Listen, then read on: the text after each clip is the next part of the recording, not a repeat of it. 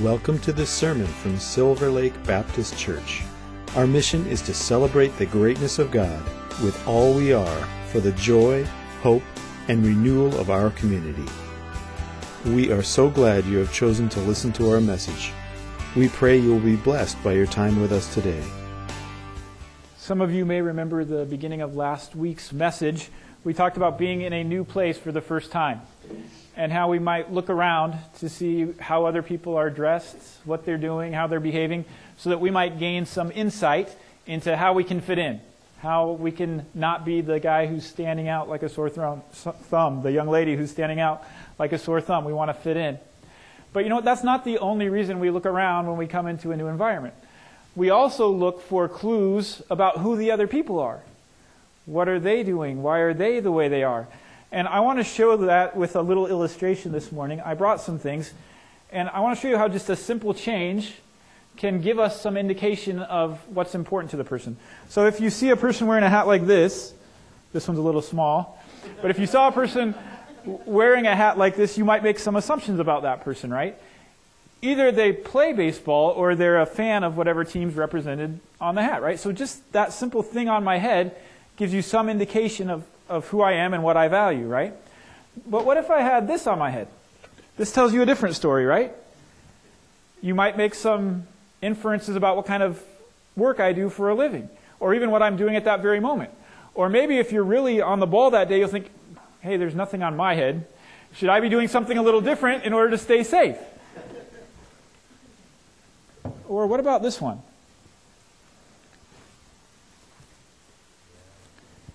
What if you see someone wearing a hat like this?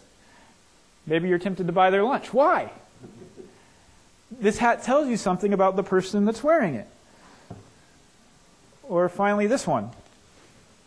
Does anyone know what this one is, first of all? Yeah, I thought some people might think it's a police officer hat, but this is a United States Air Force hat. So these hats that people put on their head, they don't change the person under the hat, right? The person's the same. They've chosen to put this thing on their head in order to indicate something to the world around them about who they are. And in some cases, they didn't choose, right? They were told, this is what you're going to wear because this is going to indicate to the world who you are and what you do. And in times past, in the military, you could tell where someone fit in the command structure by what was on their hat, right? The rank would be on the helmet or the hat, depending on the branch of service and the time period in which they served. And so you could tell where they were in terms of authority based on what was on their head. Is that kind of a ridiculous concept now? I mean, look at us. I look around, I can't tell. All of our heads look the same. Well, this morning we're going to be reading a very, very challenging section of Scripture that has to do with what people put on their heads. But before we went there, I wanted to demonstrate it's not all that terribly different. We're still doing the same thing now, just we've changed the context so much that it's hard for us to make the connection. So if you have your Bible with you, please turn it to 1 Corinthians chapter 11. And we're going to look at what people had on their heads and what it meant. 1 Corinthians chapter 11 will be in verses 2 through 16. And let me pray for us as we begin. Heavenly Father, I thank you for the time that you've given us this morning, and I thank you for your word. As I stand here with my Bible open in front of me and my notes, and the thoughts running through my head from the hours of work and preparing for this message, I confess that I depend on you utterly to prevent myself from saying something foolish. I need you. There are many topics covered in this passage that are hotly debated in our culture, and I ask that you would enable me to only speak truth, only speak from your word, and not wander into my own thoughts or my own delusions. Lord, I want our lives to be based on your truth from your word and not on opinions. So I ask that you would enable us to understand what we read, to humbly submit to what you teach us, and to obey and honor you in the way that we live our lives. We ask these things in Jesus' name and for his glory. Amen. The title of the message this morning gives you a hint about where we're headed. It's called Confusing Coverings. Confusing Coverings. One of the commentaries I read in preparing for this message said there are 22 significant exegetical challenges in this passage. And there's not even 22 verses. So there's a lot of material for us to wrestle with.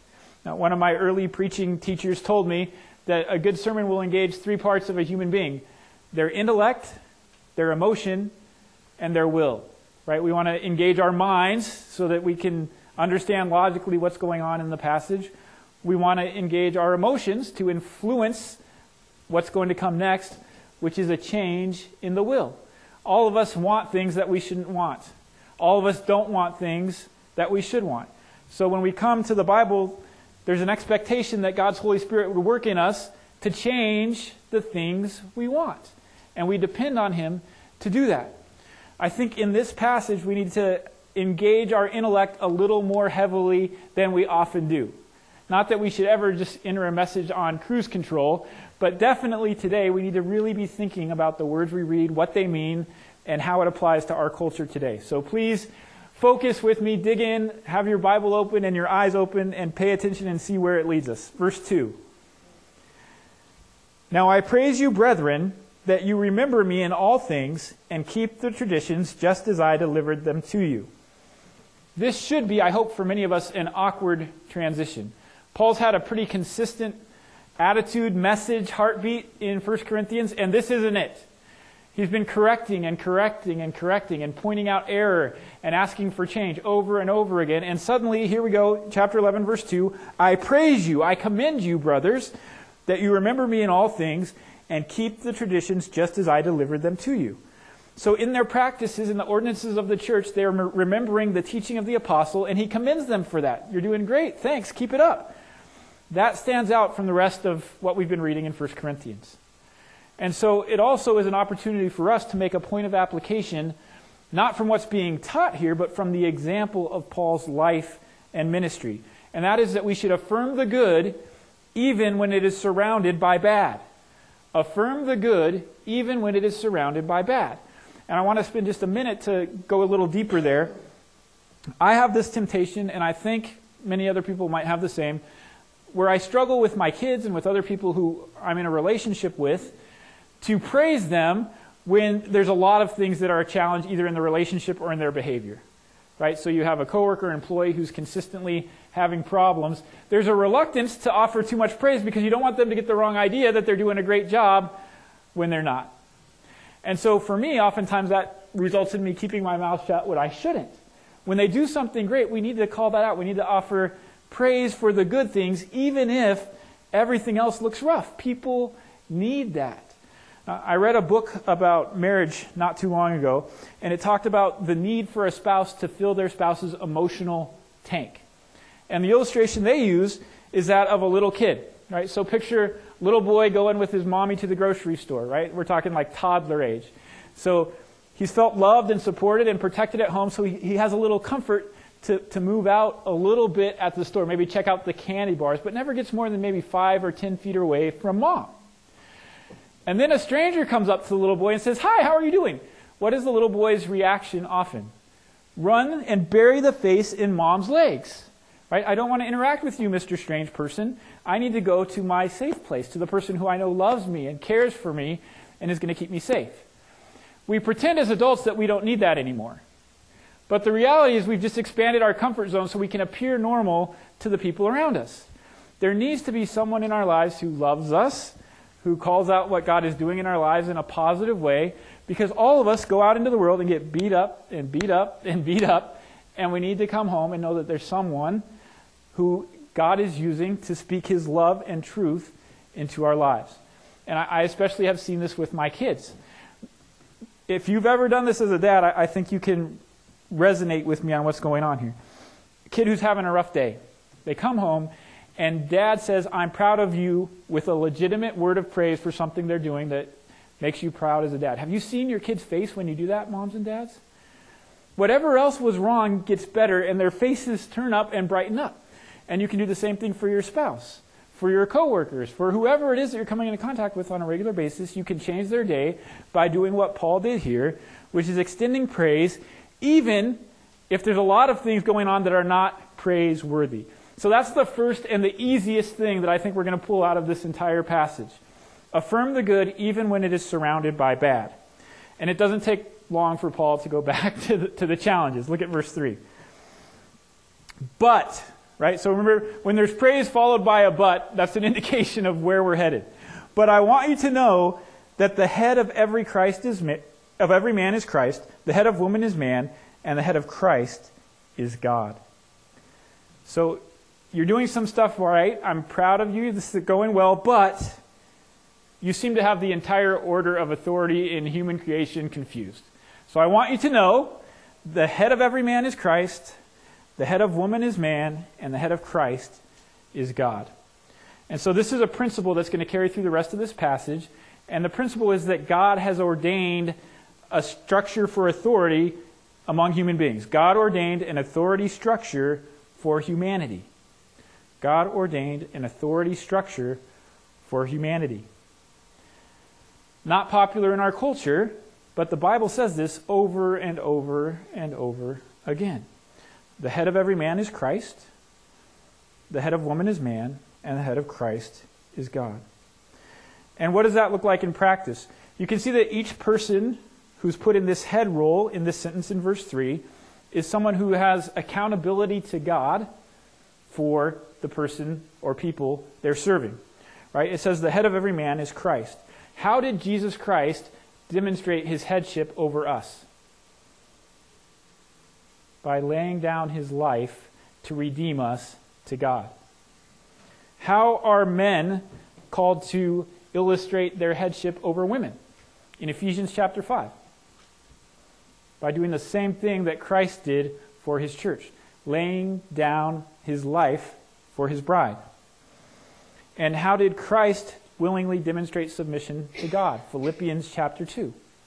He gave up everything that he had in heaven and came and suffered and died on a cross so that we could have a relationship with him. So each of these are rules where we see the authority being invested by God in one for the benefit of others. God ordained an authority structure for humanity. Now we're going to take that principle and apply it in the context of Corinth. And things are going to get a little challenging. So look at verses 4 through 6 with me. Every man praying or prophesying, having his head covered, dishonors his head. But every woman who prays or prophesies with her head uncovered dishonors her head. For that is one and the same as if her head were shaved. For if a woman is not covered, let her also be shorn. But if it is shameful for a woman to be shorn or shaved, let her be covered. Okay, I hope, if you're at all remotely paying attention, a whole bunch of questions just popped up as we read that. And I want to go through a few of them with you. So the first one, which is referred to several times, is the dishonor of the head, right? First it says, if the man's praying and he has his head covered, that dishonors his head. If the woman's praying and she doesn't have it covered, that dishonors her head. Is the head talking about her physical head, or is it the head we just read about in verse 3? So in the case of the woman, would she be dishonoring the man, her husband? In the case of the man praying with his head covered, would he be dishonoring his own head, or would he be dishonoring God? It says Christ is the head of every man. So who's being dishonored by whatever it is we're doing with our heads? That's an important question that I hope we can answer. Also, what is the covering? Right? Are we talking about women who come to church should have a box on their head before we pray? Should they wear a hat? What are we talking about? All kinds of questions that we're dealing with. And so I read a lot of pages on these topics, and there is nothing that we can be dogmatic about in the whole thing. As we apply this principle, I don't think that any of these questions are answered in a way that we should have this is a rule at the church. There should be a sign at the back of the church that says, all women put a box on your head before you come in the door. You can tell we don't believe that because there's no sign on the back, right?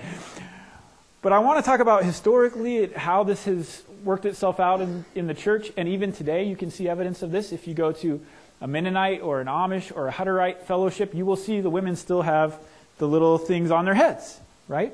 So there is definitely a pretty broad consensus that it was something on their heads, like a hat or a veil or a kerchief, something on top of the lady's head. And that, I think, for many of you begs the question, why? Why does a lady's head need to look different from a man's head? The more questions we ask, I think the closer we get to the principles of what's being taught here. So again, remember, the big principle is God has ordained an authority structure for humanity. And the application of that principle in Corinth is that the ladies need to cover their heads in some way. So we need to know a little bit about what was going on in Corinth that this even becomes an issue. And so what was happening is ladies were going and praying and prophesying in some public forum. We don't necessarily know that it was the context of the local church worship service like we're in today, but in some body of other believers, they were praying and prophesying with their hair down and their heads uncovered. Culturally, why was that a problem? So in all of the key cultures represented in Corinth, in the Jewish, Greek, and Roman cultures, women kept their hair up in a thing like a bun. And some of them had a cover from the Jewish culture. But women who didn't do that were considered to be behaving as either adulteresses or prostitutes. So what he's really saying is if you're going to minister in front of other people, you shouldn't look like a prostitute. There's also another point, and it has to do with gender distinction. So he talks about this whole shave or shorn thing, which would be to just clip your hair really close as a woman. So a woman with hair like mine. And that was a punishment in all the cultures that would happen to ladies who committed adultery. You can even read about it in the Bible in Numbers. It's right there in our Bible in the book of Numbers. So a woman who had her hair shorn was widely regarded as disgraced by all the cultures that were in this melting pot that we're reading about in Corinth. And so that was another thing that a woman shouldn't be doing. So the point was that in the way she looks, she is reflecting God's design for the authority structure that he's built. And the same is true of the man. A man who would have had long hair or had the cover like the woman, whatever that cover was looking effeminate. And so there was the importance of gender distinction that was being broken if a man were to look like a woman or a woman were to look like a man. So there's sexual purity, there's respect for the authority, and there's this gender distinction, all of which Paul's trying to protect in 3 very difficult verses. So in the way we dress, we can still apply this now. Is there gender distinction? Is there respect for the authority figures in our lives? And so as a man, we need to dress in a way that communicates our allegiance to Christ's headship over our lives. I'm not dressing to entice other women when I come to church. I'm not dressing to demonstrate me or my body. I'm dressing to reflect the glory of God. And as a woman, the same thing applies. I'm not dressing to attract other men. I'm not dressing to get eyeballs on me. I'm dressing to reflect the glory of God. And it's still possible now to look like an adulteress or to look like a prostitute. And these are things that we're called to avoid. It's still possible as a woman to look like a man. It's still possible as a man to look like a woman. All these are things we're called to avoid. Our conduct, attitudes, and even our clothing choices should demonstrate our reverence for God's design.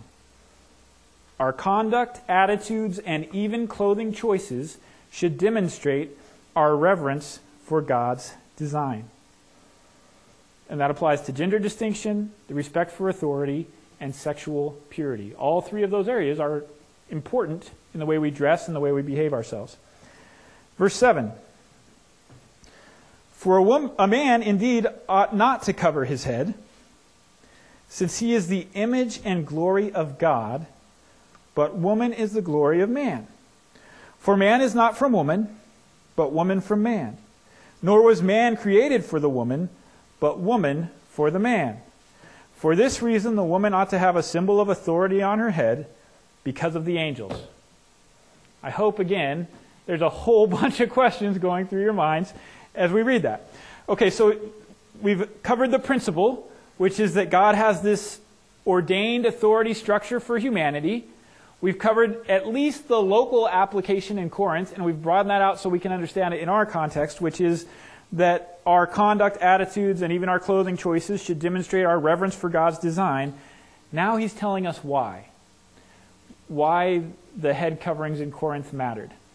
And it's not, unfortunately, super clear, so let's dig into it. For a man indeed ought not to cover his head, since he is the image and glory of God.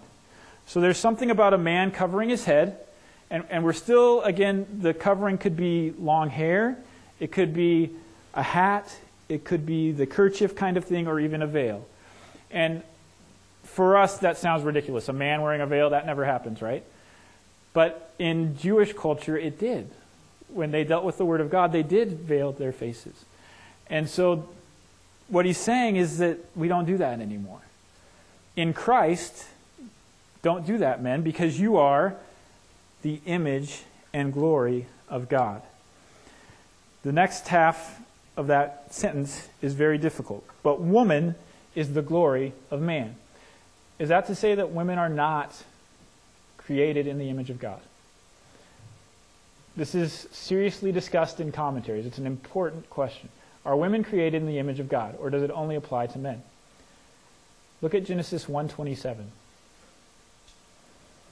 Genesis 1, verse 27.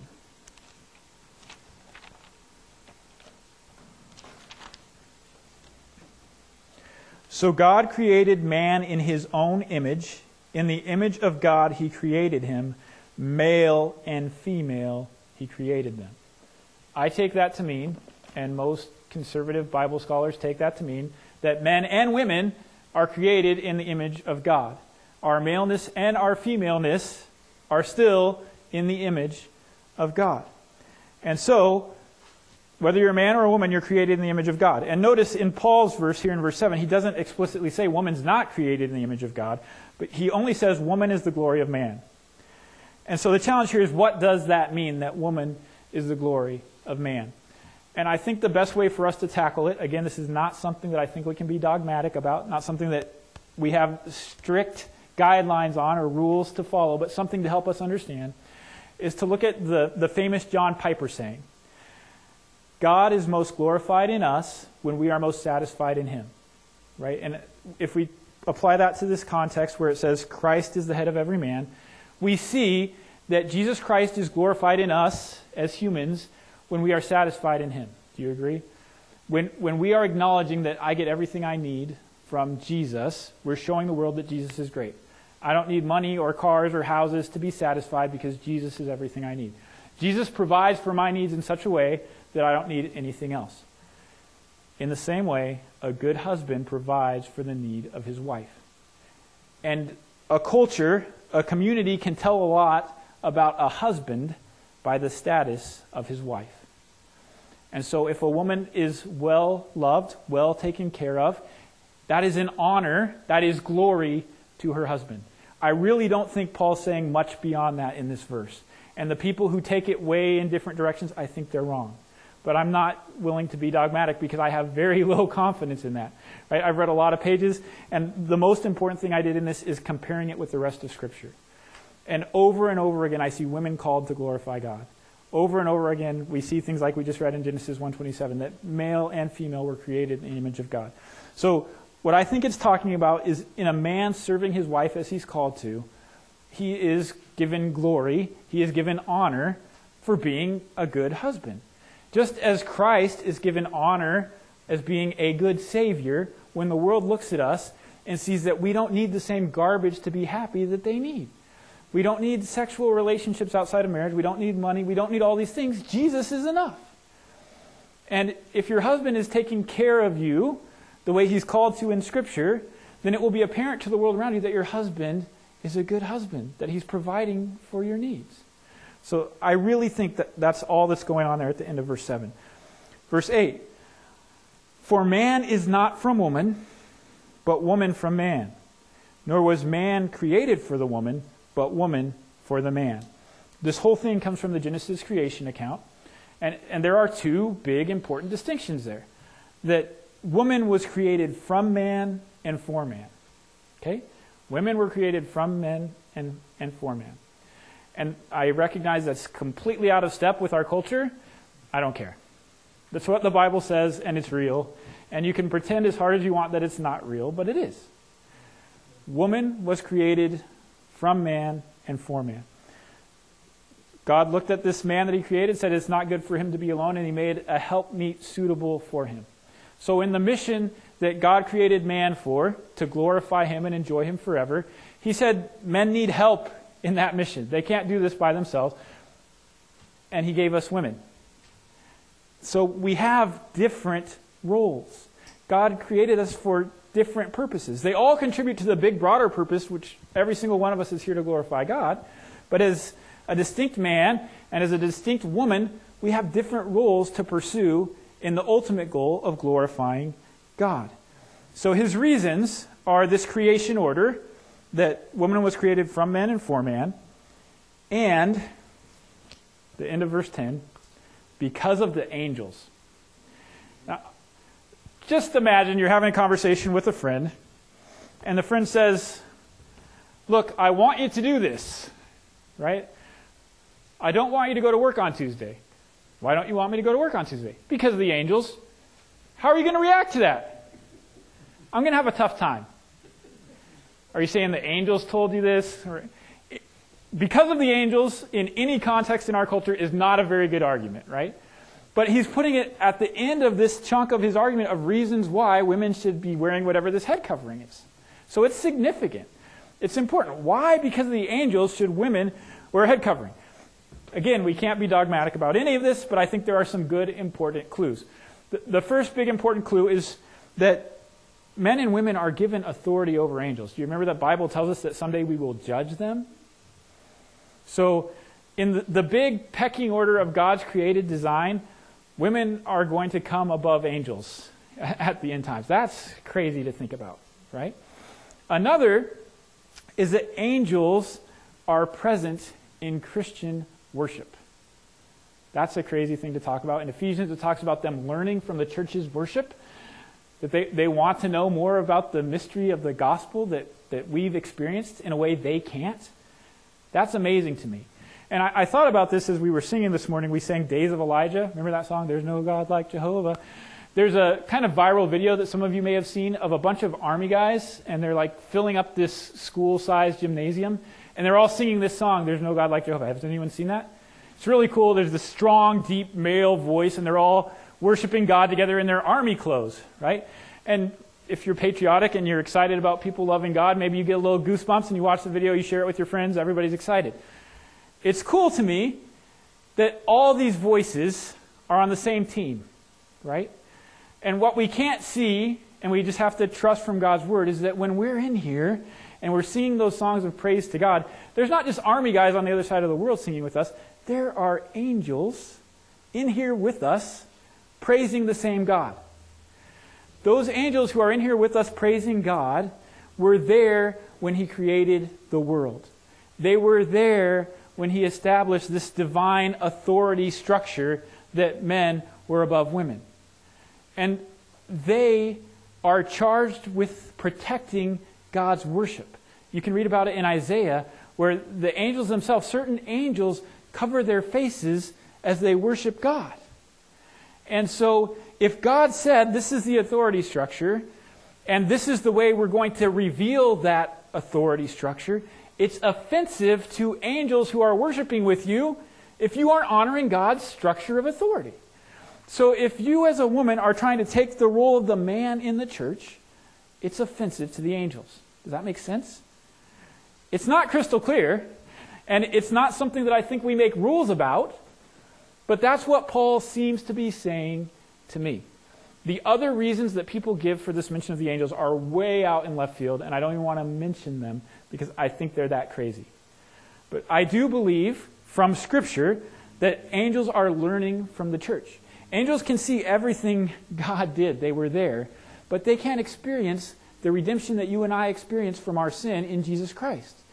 And it's amazing to them that this holy God that they've worshipped from eternity past, from whenever they were created, is willing to give up what they've experienced with him in heaven to come down and put on a little weak, frail body like ours and then suffer and die so that weak, frail, sinful people like us can have a relationship with him. And they look into that and they want to understand it in a way they can't.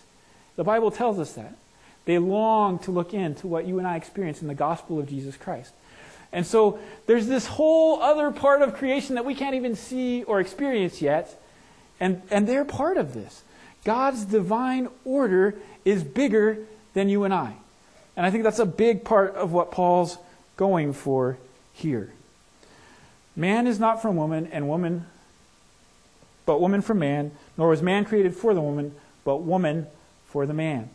The other thing that points out to us is that there was gender distinction way before 1950, when all this stuff became a big issue, right?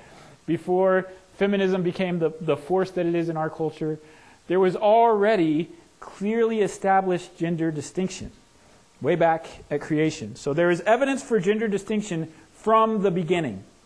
There is evidence for gender distinction from the beginning. And this is really, really important. When I'm reading a difficult passage like this that I'm getting ready to preach on, I look for pastors I respect who've taught on the same passage, right? That gives me insight to help me understand, what does this mean? And how do we apply it in our context living in America today? I know that most of my colleagues and people that I interact with on a normal basis want nothing to do with the ideas that I'm proclaiming from this pulpit today. And so I'm looking, who else has wrestled with these? What is the truth out there? And the disappointing thing for me on this one was looking at all the guys I really respect as pastors. Most of them either did not preach on this topic, or for one reason or another, their church chose not to publish those sermons. So I can't read them. But I found one of the guys I really respect preached on this in 1993, which is the year I graduated from high school, almost 25 years ago. And he was, as he dealt with this whole idea of gender distinction, he just was grieving, almost to the point that you could hear tears in his voice as he was talking about the consequences, the blurring of the lines of the genders were going to have. In his generation, 25 years ago, he was talking about this incredible concern for the coming generation. And it's worse than what he pictured as he was preaching that sermon. What's taken place in the last 25 years is well beyond the things that he was concerned about in his message. And I just want to point out some realities. This is not from the Bible. This is from science and studies and things that I researched. Men and women are different. And I understand kids especially, you are growing up in a culture that tries to pretend we're not. But men and women are different. It's brutally apparent if you just open your eyes and look around. But I want to give you some more evidence that goes beyond what we can obviously see as far as differences between men and women, because I think people are intentionally blurring those lines. There are men who are trying to look like women and women who are trying to look like men. And Paul says, hey, that's not fitting for worship, but I'm saying it is dangerous for your culture. Independent of what's going on in the church buildings, it destroys the culture that practices it. So here are some differences that I want to point out. And you may not like these, but they're real. Okay, the first, this is on average. If we rank and sort men and women and put them with like for like, the woman will be 52% as strong as the man in her upper body. So if I can bench press 200 pounds, the woman who is matched with me will bench press 104 pounds. Do you understand how significant of a difference? You're barely half as strong. A woman is barely half as strong in her upper body as a man. I think most of you have experienced enough in life to say that's roughly true, right? We can see, right? I don't go to my wife when I can't open the pickle jar. That's not how the world works. We can pretend, but it's not how it works. For the lower body, women are about 64% as strong. So if I can move 400 pounds with my legs, the woman who's matched with me will be able to do 256. It's, again, a huge, significant difference. Another important one is hematocrit levels. That's the red blood cell packing ability to transport oxygen and stuff inside your body. The reference values for men are 12% higher than the reference values for women. The reference values are when you get a blood test and it says you're normal, low, or high. That's that range. And for men, it's 12% higher. So men can transport oxygen 12% at least more efficiently than women. We're just designed differently. Size. In 2010, the average woman in America was 5'4" and 166 pounds. The average man was 5'9" and 196 pounds. So 5 inches taller, 30 pounds heavier, just on average. Here's one that I know is not going to be popular. IQ. From age 15 on, men consistently have a higher average IQ, and The higher the IQ, the more likely you're a man. I know no one wants to hear that, but it's true. The male brain is 8% larger than the female brain, and there are 15% more neurons in a male brain than an average female brain. But, in case the guys are starting to get cocky, listen to this. There was a college program that did a study. 1/3 of the students were men, but 2/3 of late assignments were handed in by men. What does that tell you guys? Maybe we aren't as focused as we ought to be. Women live 8 to 10% longer on average than men. Now, recently, The Atlantic, are you familiar? This is a pretty well-known magazine, not known for defending the Christian faith, but they did this article on female athletic performance catching up to that of men.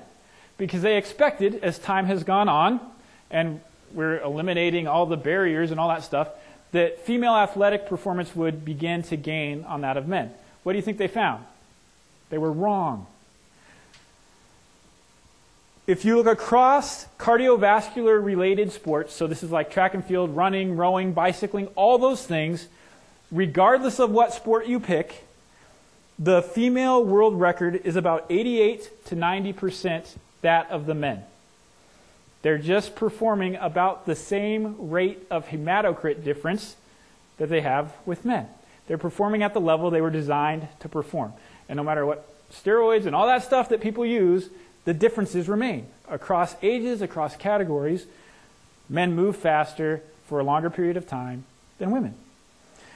That whole difference is changed dramatically for weightlifting related competitions, though. It's less than 1/3. There's a huge difference. The world record for men weightlifters are much bigger than those for female weightlifters. We are different. And our world is trying desperately to pretend these differences don't exist. Even in my preparation for this sermon, I was alarmed by the lengths people go to hide these facts in their articles. If you look at the Wikipedia entry right now for male and female phenotype, that's expression of who we are through what we do, they have obscured all the differences that I just mentioned, and they're only footnoted as other articles you can go read. And it tries to minimize all the differences. And I do think there are some healthy motives in some of that stuff, right? There is some desire to avoid the oppression of women, and that's a good thing.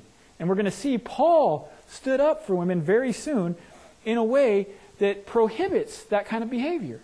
But it's wrong to pretend that men and women are the same. We are not the same. We were created for different purposes with different bodies to do different things. Verse 11. Nevertheless, neither is man independent of woman, nor woman independent of man in the Lord. For as woman came from man, even so man also comes through woman, but all things are from God. We depend on one another. So if you're a man and you listen to all the differences and you got cocky and thought, look how awesome I am, you're wrong. You would not exist without women. That's painfully apparent, right? There's no men without women, but at the same time he says there's no women without men. We are codependent.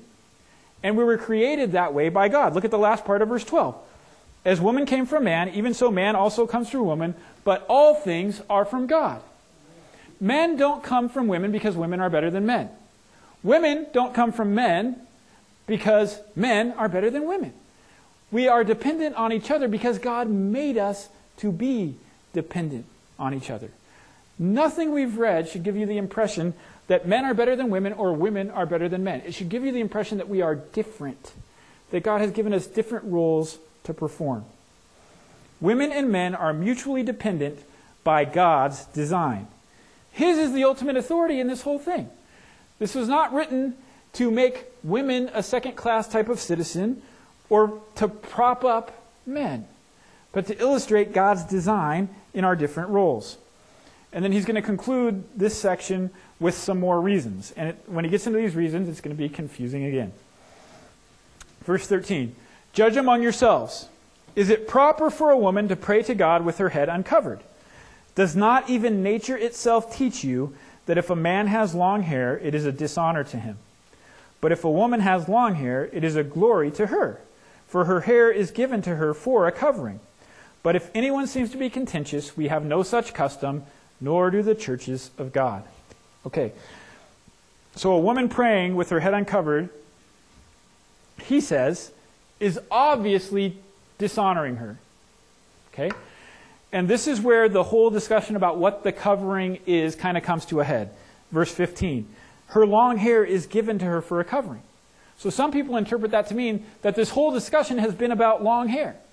That a woman having long hair is doing what she's supposed to be doing. And the only kind of admonition is that it not be hanging down like the prostitutes of that day would have done. So the point being there that if you're praying in this public forum, it's not to attract the attention of men. You're not running a commercial. You're here to honor God. And so whatever that is that was viewed as the commercial needs to be obscured, which they could do by putting their hair up in a bun. And there are many church cultures, even now, around the world that still do the same thing, where the woman will wear her hair in a bun. My grandmother wore her hair in a bun until she was very old, and I suspect this is why. I never talked to her about it, but I suspect that this is why she did it. If you go to any Mennonite church, all the women will do that and have a little covering in addition to that, because they feel that this is what God's calling them to do based on this passage. Okay? So I think that's not a good argument. I don't think it's just the hair.